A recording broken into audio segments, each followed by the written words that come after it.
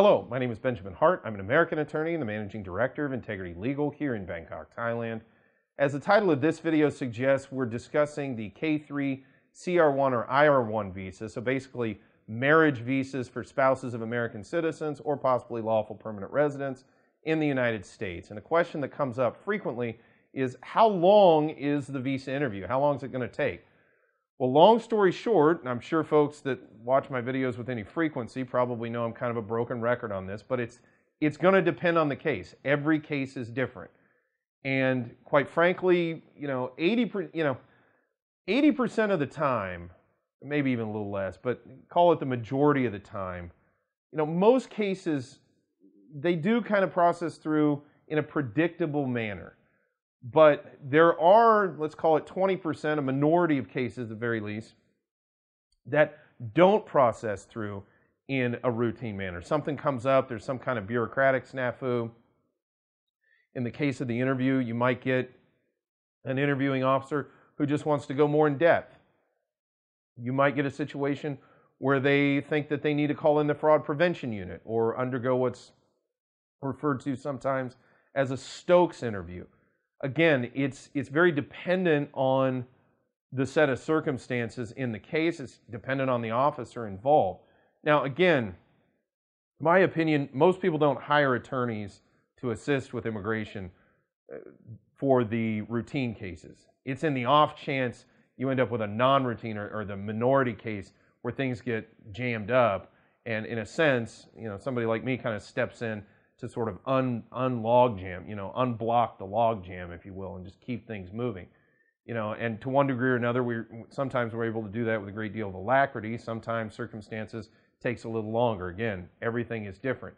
As far as the length of the interview, a recent article from Foreign Policy, that's foreignpolicy.com, go ahead and put this up on screen. The State Department's visa issuing authority is in crisis. Quoting directly, and this is a tiny excerpt from a really interesting article, quote, "It's a rush system. A standard visa interview may be 5 minutes or less, conducted through bulletproof glass, often in a language other than English." Well, I can say the bulletproof glass is a given. At every time, since I've ever been dealing with consular processing, there's always been a layer of bulletproof glass between the applicant and the folks behind the counter. Now, they say standard visa interview. Well, define standard. Again, all cases are different, and you may have a situation where they decide that they need to call in fraud prevention unit, or they want to undergo sort of a Stokes interview, etc. The notion that it's 5 minutes or less. Yeah, some interviews can be rather short. I've seen interviews that have gone on for hours. I've seen interviews where they've called people back they've called the petitioner back in the United States and put them through a simultaneous back and forth. Also, often in a language other than English. Again, that's very circumstantially dependent. Most of our cases, especially in the marriage visa categories, there is a certain level of concern among consular officers that the relationship is genuine. And for this reason, oftentimes, they may be wanting to conduct the interview in English to ensure that that person at least has basic communication skills, can communicate with their spouse.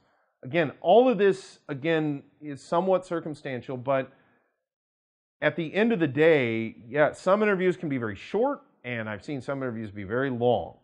And you just never quite know. So, always hope for the best, plan for the worst.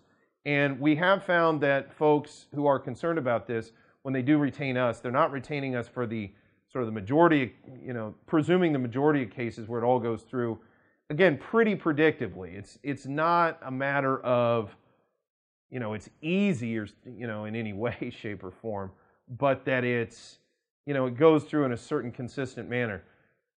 The cases that I think the reason we get hired is in the off chance that it might be one of those cases that, even though it ostensibly looks like, a pretty standard routine case, it ends up in practice having a lot of unforeseen issues.